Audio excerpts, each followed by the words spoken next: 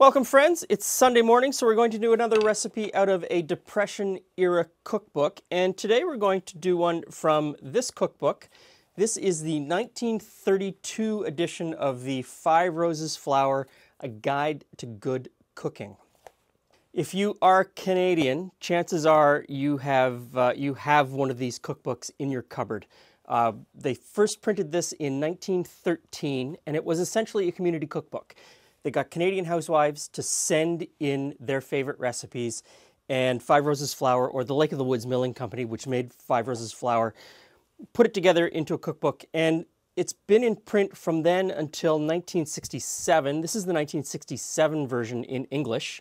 And if you are in French Canada, Quebec, you probably have La Cuisinière. This is the 1959 version.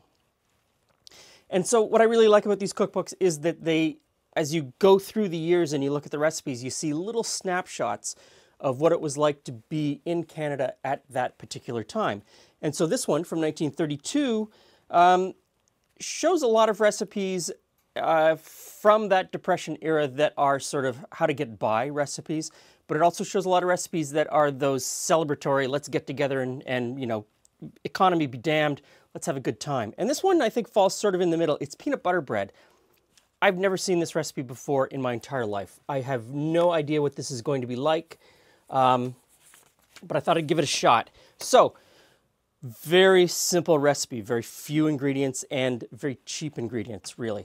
First in, of course, is Five Roses flour. So put that into the bowl. Next up is salt and sugar and an enormous amount of baking powder. I'm really surprised how much baking powder is in there. And so I'm just going to give that a stir, mix it all together.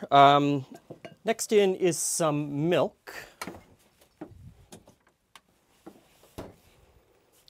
And need about that much. Okay. Now, this recipe book gives a little bit more explanation than some of the books we've been using lately. In each section, though, there is a master recipe. And from that master recipe, it gives you the instructions, the base instructions for doing all of the recipes later in that section. And then if there's anything specific about the recipe, it sort of fills you in on it. But for the most part, it's just put the stuff together, mix it up, put it in the oven and bake it. Pretty standard. You're supposed to know how it all goes together. Okay, next in is the peanut butter.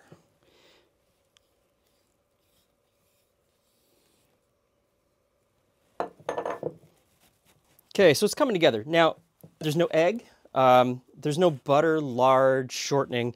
The only fat in here is from the peanut butter. So I've got a buttered baking pan or loaf pan. I'm going to put this in here.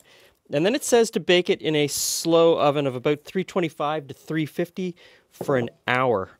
So we'll get this going and see what happens.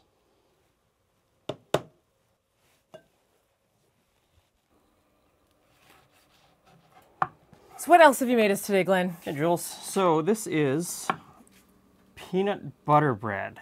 Really? Yeah. Okay, I'm in. Oh, I see the peanut. Yeah, so I used crunchy peanut butter because that's what we have. And Smells peanut buttery.